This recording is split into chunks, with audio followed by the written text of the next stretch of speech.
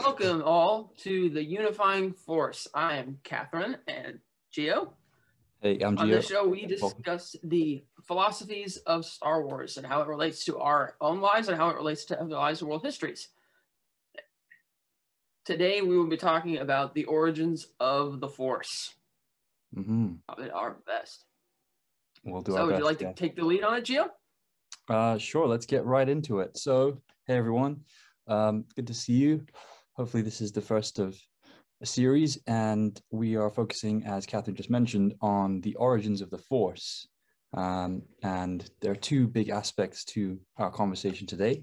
One can be looked at as the behind-the-scenes creative side from George Lucas, when he first had the ideas of Star Wars, A Galaxy Far, Far Away, and the Force, and how it connects everything, narratively, in terms of characters, and then thematically.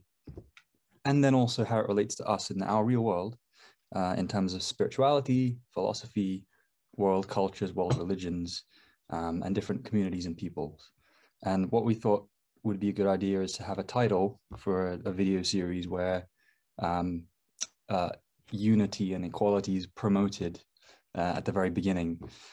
So there's an old expanded universe, Star Wars fiction, before Disney acquired it and started the new canon stuff, called The Unifying Force. It's the final book in a great series of books called The New Jedi Order.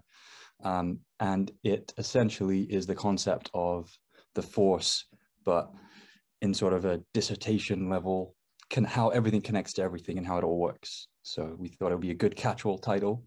And we're going to try and, I guess, chronologically go through it is one way to do it. So starting with the Force, what is it?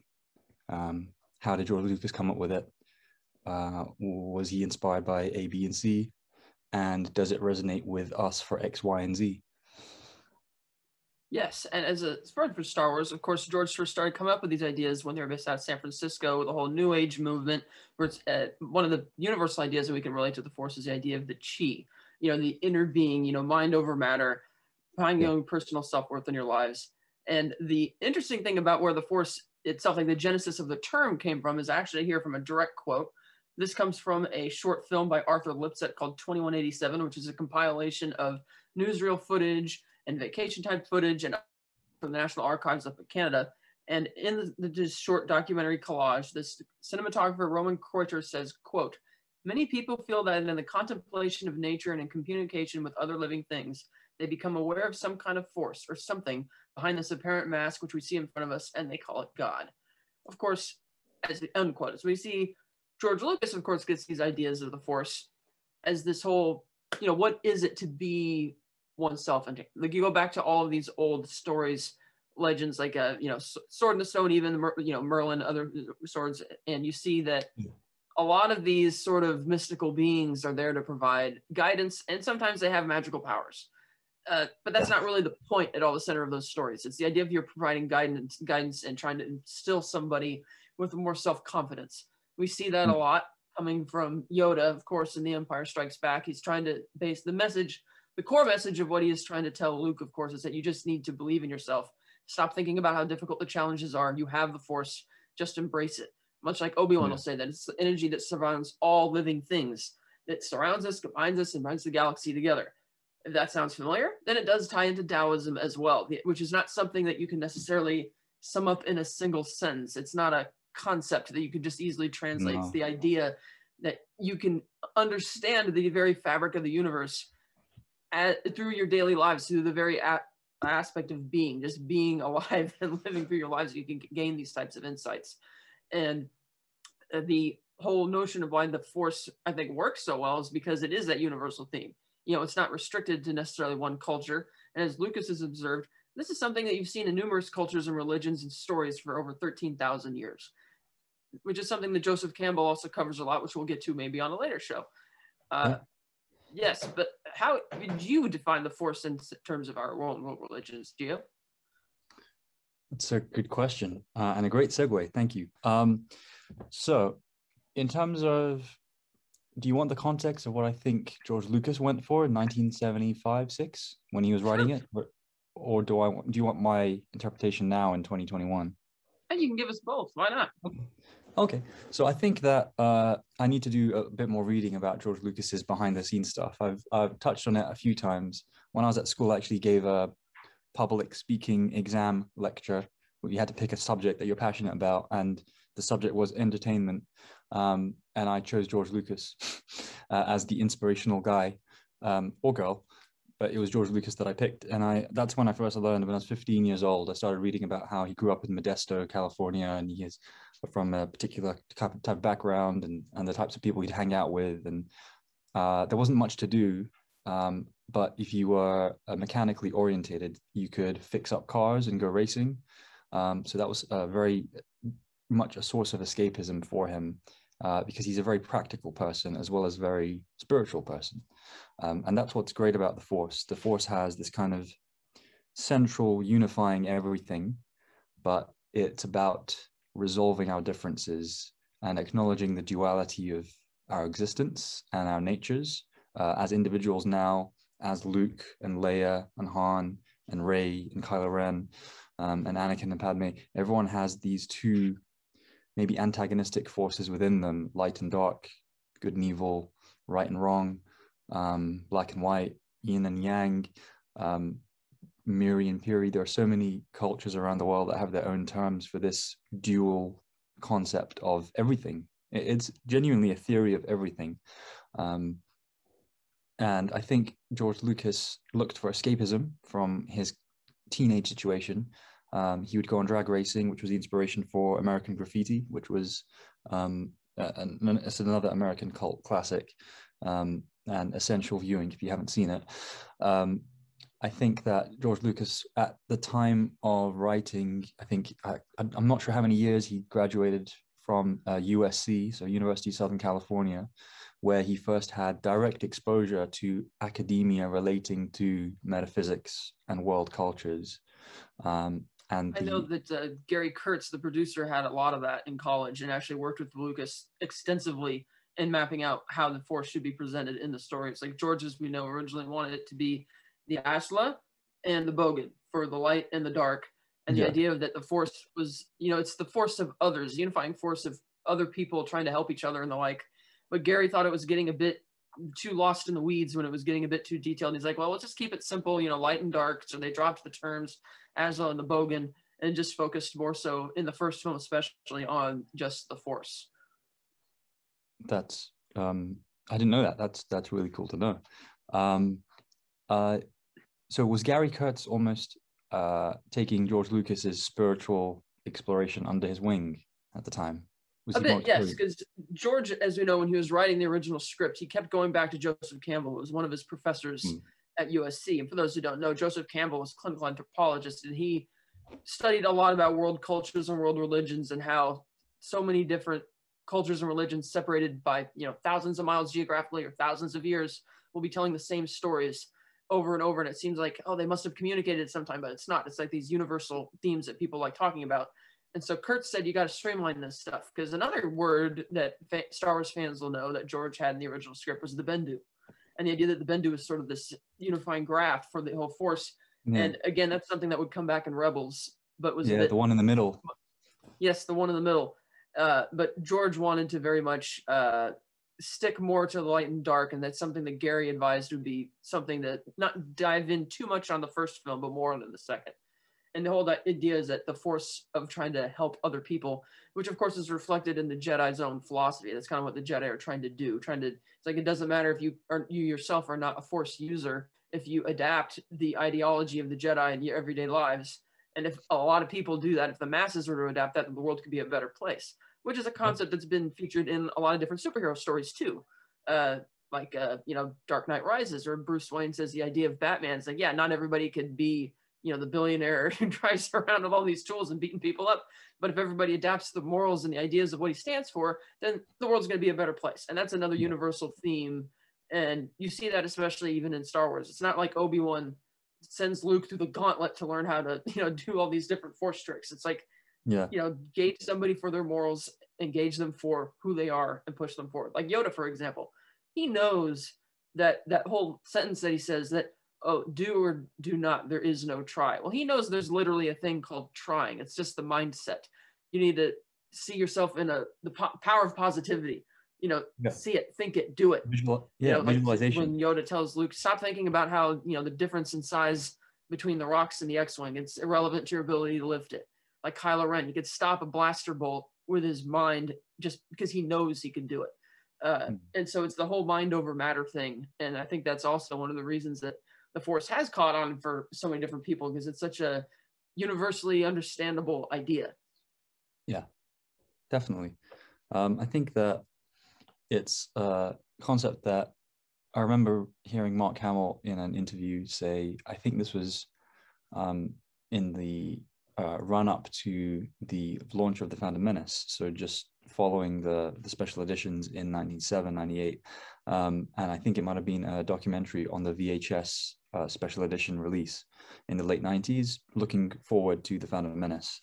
And he was asked, why does Star Wars have such appeal? Why does it matter? Why do people care? And his answer was simply, I think it's the concept of the Force that George came up with, this thing that, on the surface of it, it can be as shallow as a puddle. But if you really want to jump in, it's a pretty deep lake, and it keeps going once you jump. And I just thought that was a great metaphor. The whole kind of icebergian thing. There's a top that you see, it's very defined and quite small, but then hidden depths below the surface are endless, and there's no way you could predict how deep things can really run. And the Force is exactly that. It's a 20th century, 1970s pop culture, American West Coast crossover amalgamation of the idea of monoculture in a way. So the monomyth is the idea of some stories, some narratives, some characters are present in all art and literature and music and creative expression from different pockets of humanity from different continents throughout time. But I think it's also a monoculture. So there is, in a way, when we talk about different cultures, we're acknowledging our differences and how beautiful they are. But fundamentally, the tenets are unifying, and they tend to be quite moralistic and quite spiritual, even if they don't overtly have a discussion of ethics or a discussion of morals or discourse and analysis of spirituality and what it means to think and be and contemplate, be existential, wonder who we are, why we are here, what is our purpose, is there a purpose, does there have to be a purpose?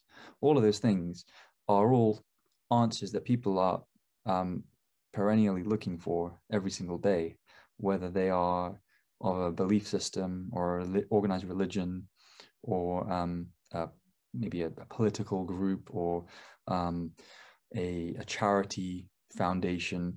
Everyone's looking for, why am I waking up? What am I doing with these 24 hours that I've got? What should I do? Is it making me happy? Why? And these are questions that people have turned to their original cultures and families and ancestral heritage. I'm so sorry. Teething problems with the first broadcast. The idea that the answers that you have are within you, I think, is a really big statement to make. And it's almost a cliche. But what I've started to tell some of my friends and people within my small circle since the lockdown and the pandemic, we should embrace cliches and things that are derivative and stereotypical, You don't have to always try and be cool and edgy. And there's a reason why things become cliches in culture, whether it's pop culture, you know, the good guy and there's an old mentor, and that's Merlin, or that's Obi-Wan Kenobi, and there's a damsel in distress, and that's Princess Leia. Although I would argue in 1977, Princess Leia is not a damsel in distress. She appears to be a damsel in distress, but very quickly George Lucas subverts that, which is one reason why I think Star Wars is the first major blockbuster feminist sci-fi, but that's another subject for another time. Oh, and real But it's quick, all about, if people are loving this, you can feel free to ask questions in the chat, and we'll get to them at the end. yes, I forgot to mention that. We can, if there are a couple of questions or more than a couple, we can dedicate some specific protected time just to Q&A stuff at the end. So please chime in at any time if you wish. But I think it's a lot of it is about empowerment as well, empowering the individual to realize a greater purpose, something bigger than yourself. So I think different people individually and then from different communities try and label this, because it's nice to label things so that you can give a term that you can then discuss something with and say, hey, I do believe this, or I don't believe that for reasons A, B, C, or X, Y, Z. And when you have a concept like a religion or a belief system or a philosophy, you have a central organizing principle around which to base all your other behaviors, motivations, thought processes, and hopefully analysis and introspection, discussion and evaluation, so that you're progressing as an individual, and then your immediate surroundings are progressing and improving in the wider community and the wider world. So tying that directly back to Star Wars, the Jedi is all about the Jedi Order from the very beginning of 1977 Star Wars. The moment Jedi are referred to, there's an air of mysticism. There's an air of familiarity, but also mystique from Luke, from Mark Hamill's face when he's told. And then when Alec Guinness says, you know, for over 1,000 generations, the Jedi Knights were the guardians of peace and justice in the Old Republic. So where does that come from? That's an idea of a warrior group of people, a group of honorable men and women from all over who are willing to defend and protect essential fundamental rights of every individual in a country or a world or a galaxy. So those sorts of concepts exist, and they exist still today around the world, and they have existed through time. Some of our history textbooks are really good at portraying and shining a light on, hey, you know, the knights of the medieval times in Western Europe and England, and the Merlin, the Knights of the Round Table, and Guinevere, and those sorts of stories. T.H. White type stuff. The Once and Future King is actually a novel I've been meaning to read for years. It was first on my radar in the first X-Men film, actually, because Patrick Stewart, as Charles Xavier, uses it as a way of discussing with his students what it means to have purpose and to have an identity. And it ties back to Joseph Campbell and then George Lucas and Gary Kurtz about the monomyth or the monoculture, and how there are certain stories that people always end up talking about and expressing in different media and from different parts of the world and in different languages. But the central tenet is similar, if not the same. There are unifying parallel strands that run through all these stories. And the reason why is because it's important for human progression, but also for human just daily existence, to acknowledge that there are these hard, cold truths that actually, if we think about, will really give us some warmth and light inside. And I think if people start to realize that more and connect with the potential within, some might say a divine potential, if you look at some spiritual groups and some spiritual philosophies, or the concept of, as we mentioned, Tao. So Taoism is a fascinating field, but it's difficult to discuss even just talking about it now, because our window onto things like the philosophy of Tao, things that Lao Tzu and Confucius espoused many centuries ago in the Far East, they have been recorded and translated and written mostly by people of a particular background who aren't of the original background. So some things get lost in translation. And I found it really fascinating in lockdown, trying to go back to classics, because I didn't study classics the way some people do it at college or university, but I've always been amazed at how people hype up Shakespeare, and Shakespeare is constantly just name dropping Homer and Virgil and all these other great authors from medieval Renaissance era Europe. They started to really return to popular culture. The Renaissance was about rebirthing the ideas of these ancient epics and classics. And all these ancient epics and classics, the Odyssey, the Aeneid, Metamorphoses, they are all about a central character who goes on a voyage of discovery, and he or she discovers something great about themselves that they didn't know beforehand. But it's only through the experiences of daily life or of the grand adventure they are called to that they begin to learn facets of their nature that were always there, but they were blind to, and now their eyes have been opened. And kind of the dark clouds of uncertainty of teenage years, or being a young adult, or even of being a child and being lost, or an orphan, begin to Right. I be think that dispelled. really, yeah, I think that really hits it on the head too, because much like with Luke being the original protagonist, it's the idea of longing and wanting to go out and have an adventure in the world, which is another strong theme in American Graffiti. And you could tie that very much into Yes. the Force in Yeah. terms of finding your purpose. Like, what are you going to do? And it's the whole imparting not just wisdom, but imparting your ethics. It's like, yes, you should be helping other people, the unifying force of others being brought together to make the world a better place. And Mm-hmm. George even elevated that quite a lot when he went into the prequels with the whole midichlorian thing, which was inspired by symbiogenesis, which is the idea of eukaryotic embryo cells and combining with proteotic cells to actually create life and create new cells.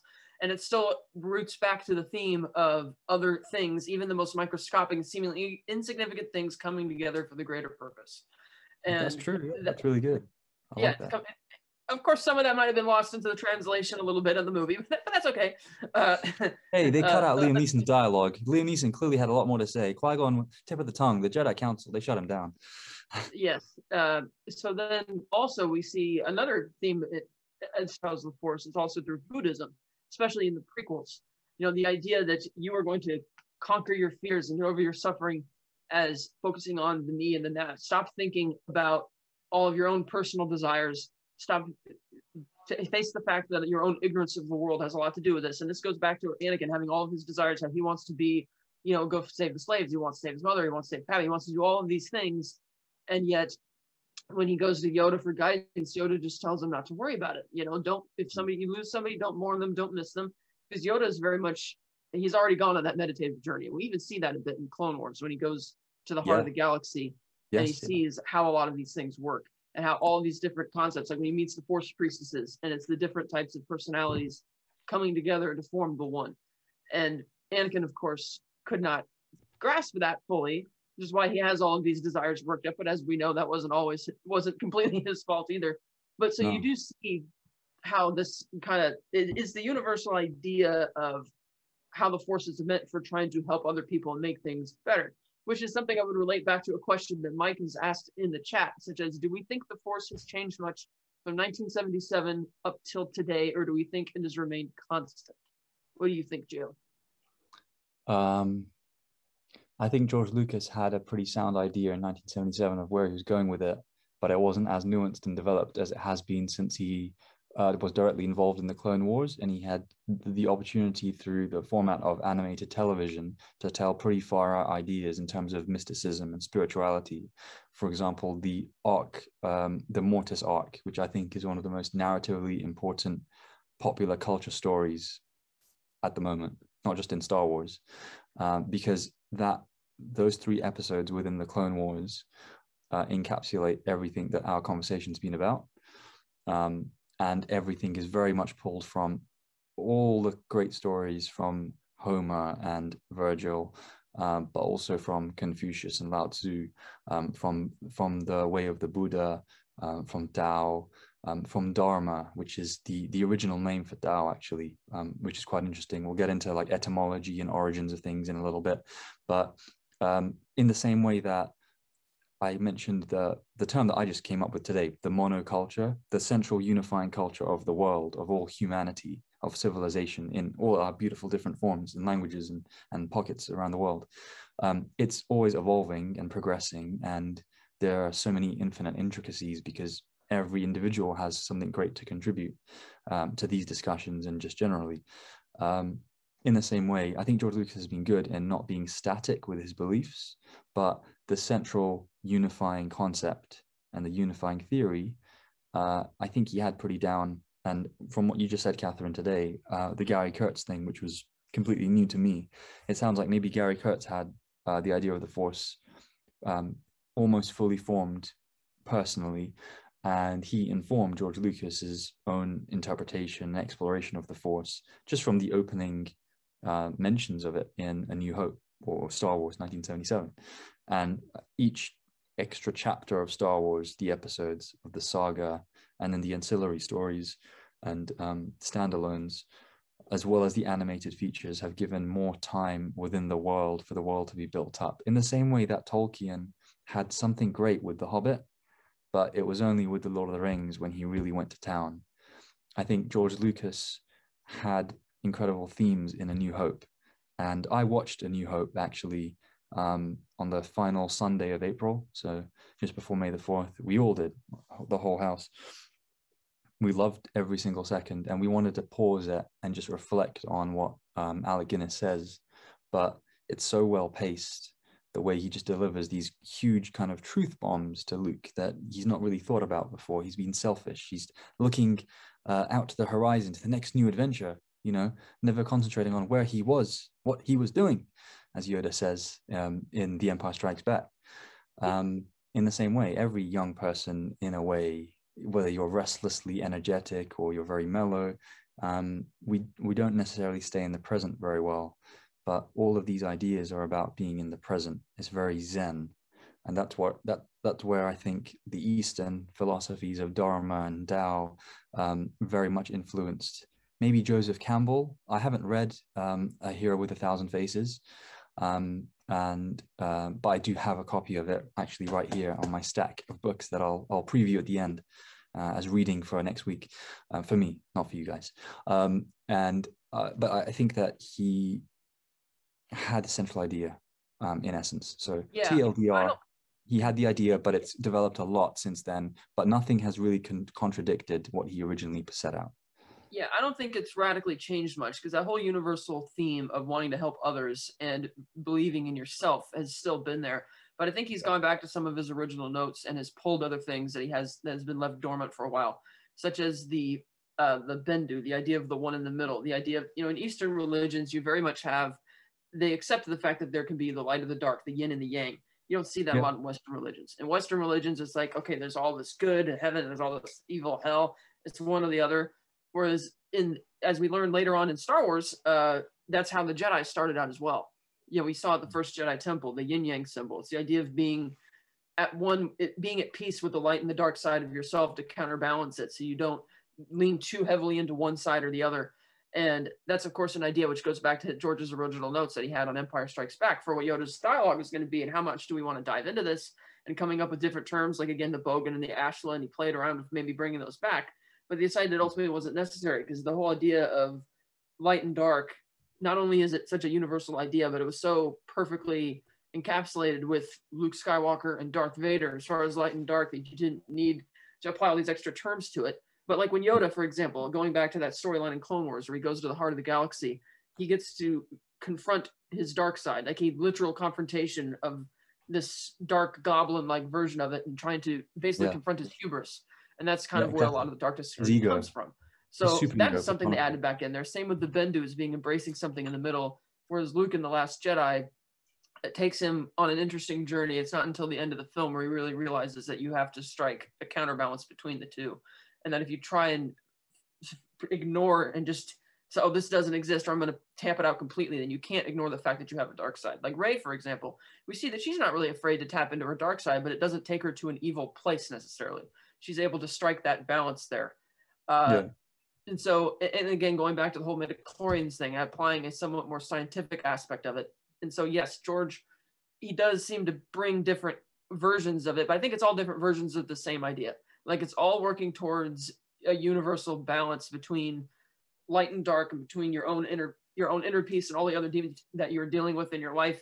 Like, don't necessarily think of, as you mentioned, like when Yoda says, think of the here and now. Don't think of the future. Don't burden yourself with all that. Take things in baby steps, which is another theme you could see running throughout the whole Skywalker saga. Is that in the prequels, the Jedi are very much thinking too much about the future. They're thinking about the government. They're thinking about the war. How are we going to, get through this? And they're very much a Western religious idea that it's more, they got their whole little institution, if you will. They're not really in touch with the Force. Whereas Qui-Gon is a much more spiritual character, which is why it's very deliberate in the Phantom Menace that he keeps mentioning the idea that you have to trust the Force. And he says this type of stuff over and over again because Lucas is trying to emphasize the fact that because chronologically this is the first chapter in the story, that this is where the audience should really be thinking. Don't pay, even though Yoda may be the Grand Master, clearly Qui-Gon and him being much more at peace with himself and thinking about, yes, you could say the Chosen One prophecy is thinking of the future, but he's not trying to map out Anakin's entire destiny,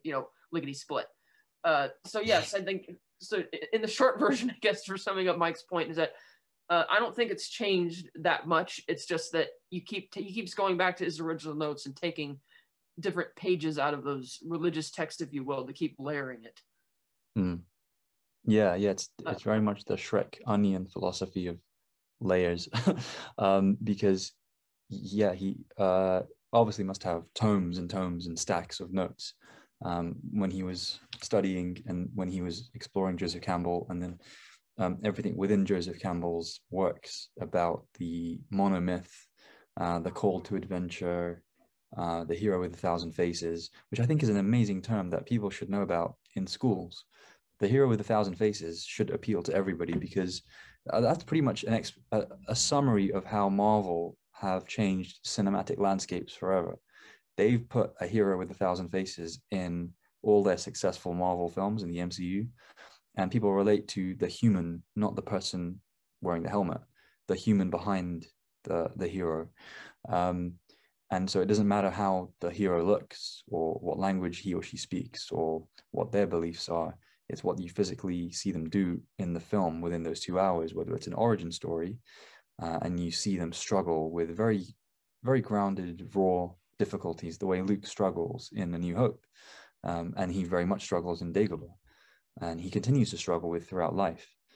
I think maybe one aspect of the Star Wars films that I feel might have been missed by some people, and I haven't spoken to every fan, so I have no idea if this is true, but little hot take assumption coming right up.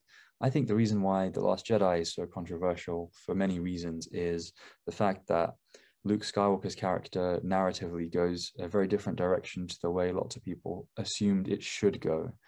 And that, to me, was very jarring when I watched it, but I liked it because it wasn't just the route to a perfect human being, a Superman, an Ubermensch type person who had all the answers all the time, because that's not interesting narratively. And also that's not very realistic. Luke definitely at some point became a deity of the Force, and he was probably almost all powerful. And he became, the son of the Chosen One, maybe the current Chosen One. And you see that. Are we allowed to talk about the end of The Mandalorian season 2? It's been long enough, right? Sure. Spoiler alert if you haven't seen the most important TV show of 2020. The end of The Mandalorian, where you finally see Jon Favreau and Dave Filoni have envisioned Luke Skywalker of old, of yore, of our expanded universe from the novels and the games and the graphic novels, and all the merchandise, where Luke is all powerful and he's got the green saber, and he's a paragon of man and woman and humanity. He's the perfect Jedi Knight and Jedi Grandmaster. And those dark troopers who tossed around our main new guy, Din Djarin, as if he was a can of soup, get completely sliced and diced. And it's all because Luke is entirely accepting of his identity and who he is, and he is truly in harmony. I think the choreography and the way actors move in Star Wars is actually incredible. I know that there have been performances or live screenings before the pandemic of Star Wars where there's no audio, So people would go and watch a film screening in a concert hall maybe, and there'd just be a live band or live orchestra play the music. And maybe the subtitles are on screen, but there's a lot of great visual everything in Star Wars. George Lucas is a very visual and auditory director, maybe not so refined with some of the dialogue and writing speech, but that's different. Luckily, I think everything he wrote in the scripts that made it into the saga films, the main original 6 films, in terms of the Force, I wouldn't change anything. I think that it's great. It's very clear. It's the Mark Hamill phrasing of it's as shallow as a puddle or as deep as a lake, whatever you want it to be. You can hear the dialogue and move on or have fun or just chug the popcorn and keep going, or you can think about it afterwards. Right. And I think what you were mentioning also about Luke being the very much essence of a Jedi in The Mandalorian is that it kind of goes back to the whole arc of the Force and the way it's interpreted in the 3 trilogies. Like in the prequel trilogy, it's that very Western religion idea of one or the other. You have to eradicate the other side, like stop it, no dark side, all this kind of stuff. Yeah. And the second trilogy, the original trilogy, we have Yoda and Obi-Wan seemingly benefiting from their exile because they're trying to teach Luke just the basic tenets of the Force and what it is, like we were talking about earlier.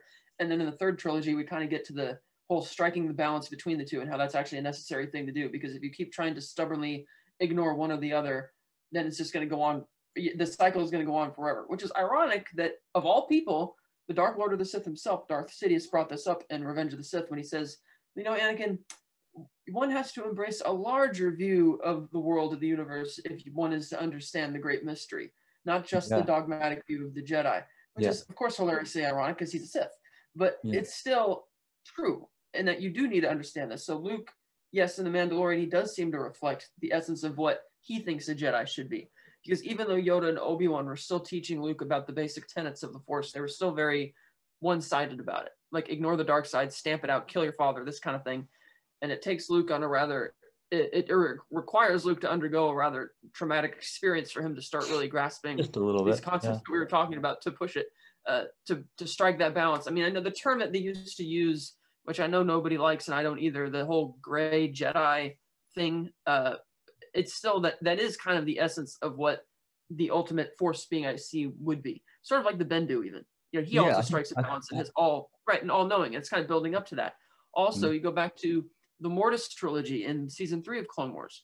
According to Dave Filoni, there are very specific answers for virtually every question you could possibly have about that trilogy. But if they answered those questions, it would defeat the purpose of that trilogy existing in the first place, because they want you asking questions. You see the son on the dark side, the daughter on the light, the father striking the balance between the two, that this seems to exist. This Mortis place exists outside the space-time continuum. And it's very, you could say it's perhaps an offshoot of the heart of the galaxy itself, where all the midichlorians and the Force priestesses and all of that comes from. And so I think that is a very interesting journey of the Force and how it's interpreted by different peoples throughout all 3 trilogies. And again, which is why that goes back to being such a universal theme and why it's caught on to become a classic. And that brings us to our second question from David O'Neill, who asks, is there a timeline for how long it takes for literature or film to become a classic? That's an interesting way. That's an interesting thing, because I feel that there's also different definitions to classics. There's, the cult, you have the cult classic, which is something that isn't very widely embraced, but it has enough very memorable things in it to become a very niche type of thing. Like, oh, that's like Clerks, for example. So many people have actually been a clerk. will tell you how much they love that movie, but that's not something that's going to be completely embraced by the entirety of mainstream society to be, oh, that's a classic. You're not going to see that, unfortunately, on Turner Classic Movies. But anybody who's been a clerk and been to that life, like, yes, that is very much a classic that speaks to you. So you have cult classics like that. And that usually comes from something that has to be almost universally rejected at first, but kind of embraced later on. Then you have classics like Star Wars, where it caught on like immediately. Because when you combine the fact that, you had the Hays Code, the whole morals code in Hollywood, where no bad deed goes unpunished. And from that birthed the noir genre. Well, the Hays Code got repealed in the early 70s. All the old Hollywood moguls were retiring around that time, and they had kept Hollywood to be a very closed door business. And so once all of the, corporations started buying the studios, they opened the door to more people from outside of Hollywood to come and join and be a part of it. And so and then it's also happening at a time when there's great cynicism in the United States and the politics in general with the Vietnam War and, you know, the whole political administrations and all that. So you have kind of this conflagration of so much cynicism being unleashed, like so many filmmakers finally being able to let this die out and let that, all the frustrations with the Hays Code, not being able to tell the stories they wanted to, gave rise to one of the decade of the anti-hero in the 70s. But then it got a little too far. So once Star Wars came along, it's like a breath of fresh air. It's going back to where good and evil are so clearly defined. And everything we've been talking about of the Force is so easily graspable for people. So not only does that become embraced by fans and critics, it becomes a phenomenon almost immediately, because it's taking also this neat kind of subgenre of, you know, old Flash Gordon type serials, but updating it so that it seems a lot more timeless. And so that could be something that could become what you call an instant classic. And then there's things such as, you know, maybe a certain actor, like years later after they pass away or whatever, and they look back at certain films and they're like, oh, that's a classic. But it is a term that gets thrown around sometimes quite a lot. But as far as his follow-up question in terms of like, how does a classic car relate to becoming classic or not? Well, I'll say things about classic cars is that it's sort of a relic of a bygone era. Like that whole culture from American Graffiti doesn't really exist anymore. That's really where all those cars come from, and they had a real unique style back then. And so that's something where you look at the car and it's not just, oh, that looks cool. It reminds you of a particular culture that that's not widely embraced anymore. So that's another way you could view a classic. So something that could be either immediately embraced, something that's only embraced by a small niche, or something that is universal in concept enough that it's going to catch on. So I think that's maybe one way you could tackle that question. What do you think? I agree with you. Pretty much everything that you were saying. Yeah, the idea of, I did actually think of a classic car as well, but that's just because I've been seeing a lot of classic cars on the roads. Maybe people have been buying classic cars in lockdown or shining them up. But yeah, this is actually a really fascinating and relevant, timely question that I am in a good position to give other people's answers to, as well as my own at the end, because I've spent a lot of time in a couple of bookshops throughout April. I've been back in the bookshops big time. Pandemically safe though, so 2 masks, 2 meters away from everyone, and I alcohol gel wipe everything that I've touched and so on. I've been exploring the classic section, as I mentioned. So I've actually acquired copies of the Odyssey, the Epic of Gilgamesh, which is regarded as the first classic and first great story actually in world literature, because it genuinely comes from the center of the world. It comes from the Babylonian era and from Babylon, so from the Middle East, because people like Homer and the Odyssey are considered the greatest or the first stories or the first epics in Western literature.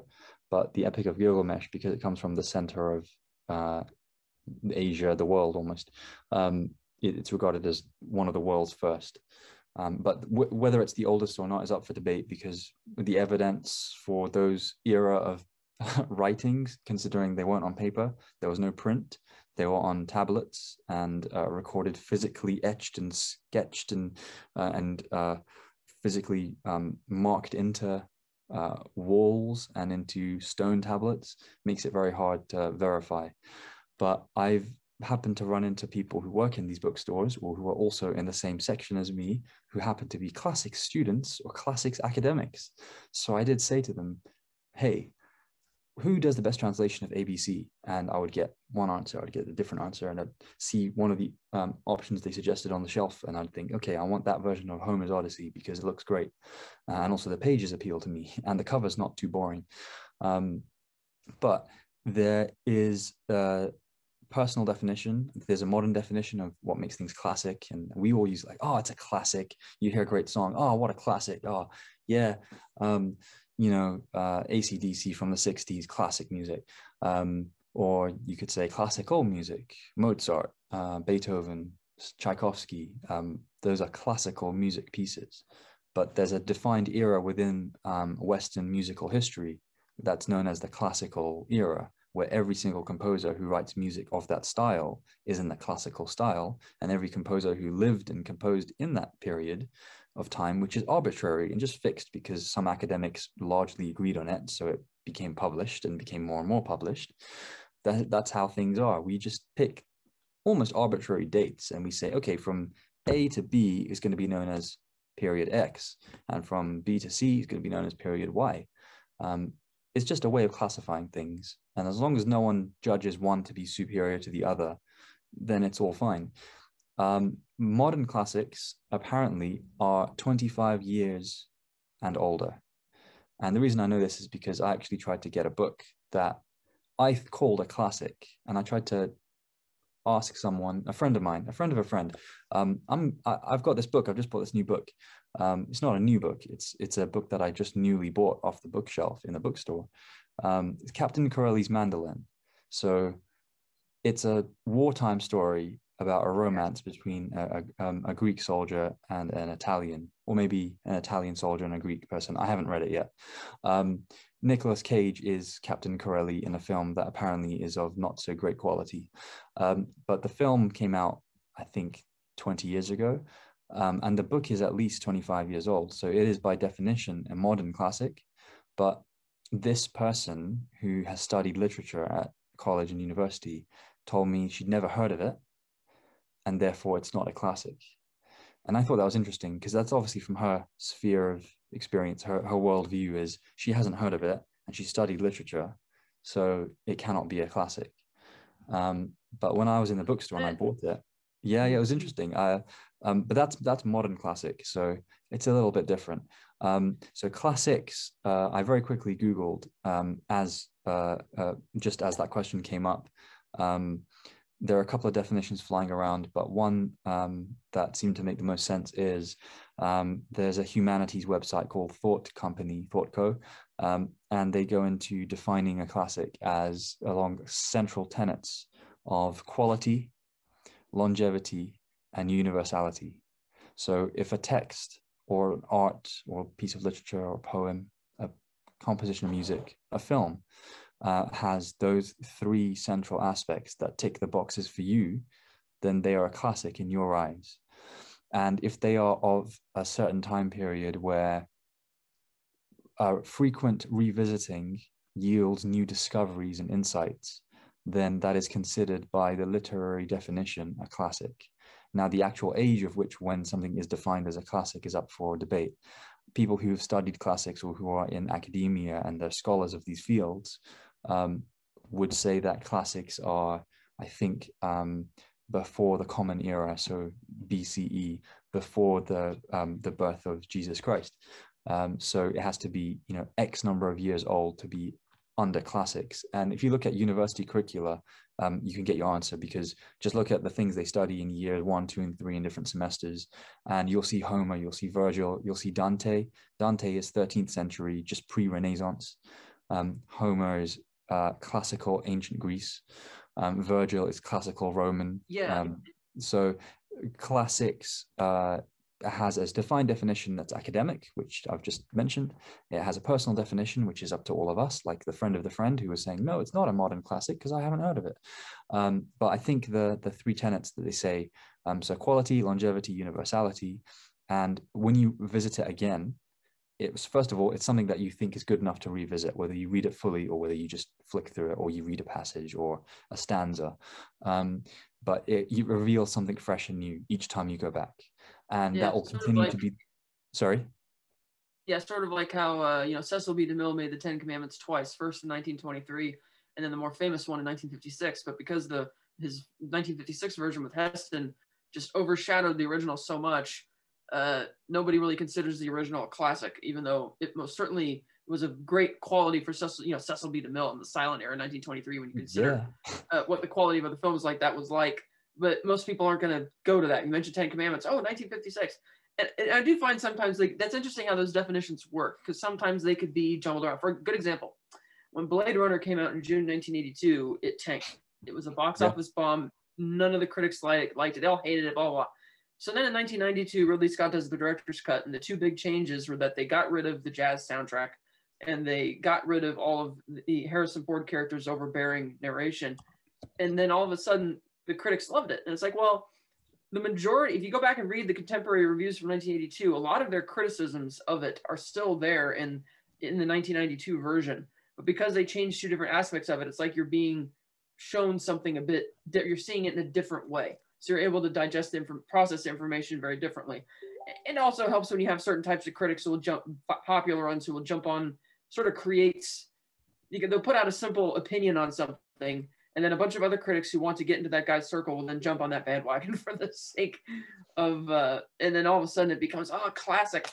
But then you sit back and ask, it's like, well, is it really? You know, it is interesting how they play around, kind of like classical music. It's like, it seems anything from back then, Johann Brahms, Beethoven, whatever. I mean, those are the popular big names everybody hears, but it's like, oh, it's a classic. And it's like, okay, but does everything from there qualify as a classic? So it is very subjective, I think, comes down to it a lot. Yeah, it's completely subjective. Every single thing that we discuss here, everything that we watch, everything that we reflect on, it's all subjectivity, but that's okay. We can strive to be objective, but we need to acknowledge, a bit like light and dark, we will always be subjective.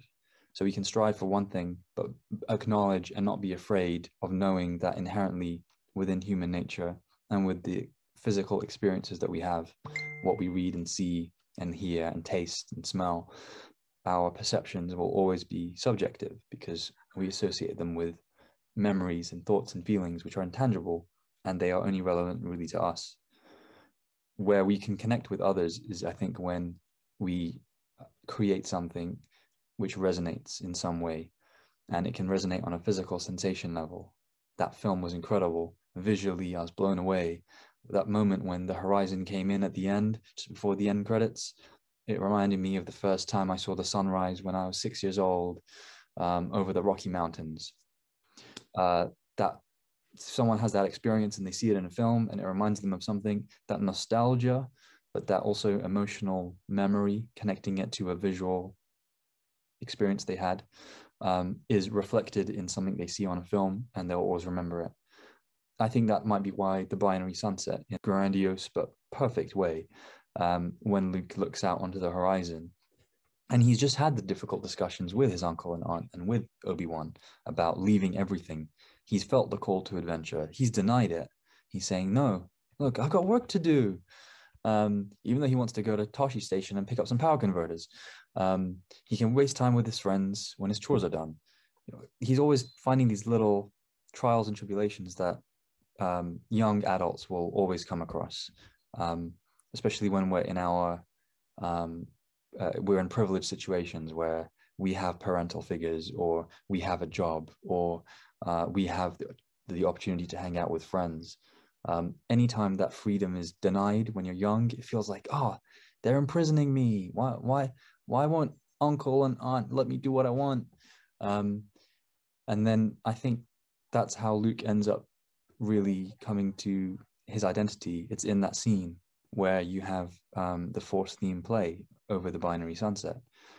He starts to realize maybe there's something else between the two suns that he can see beyond the horizon that's in front of him.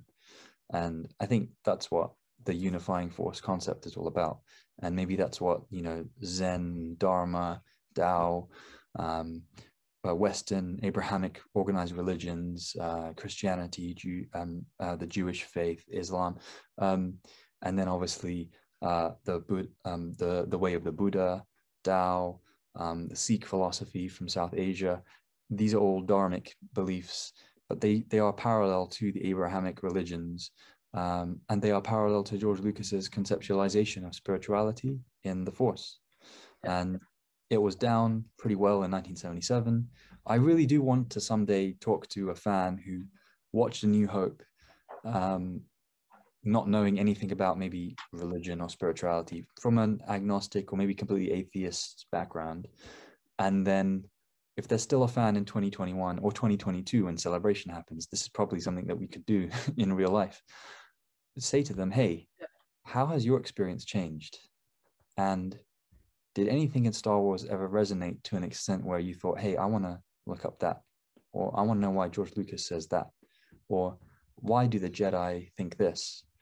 And if the average person, a regular fan, says, yeah, I started looking up what Zen things are, or when Qui-Gon says to Obi-Wan in The Phantom Menace, you can think of the future, but never at the expense of the moment. You must be present. That stoicism is something that Marcus Aurelius and Seneca explored incredibly well in literature that's recorded, but it's not new. They didn't invent it. That's going to be around since humans had the idea of self and being able to think as individuals. And we'll always have that idea, even if we go to an Elon Musk style onto Mars, fully cyborg, cybernetic implanted, never driving anything ever again, AI doing everything, never That's a whole handling other money. conversation I could have on a future.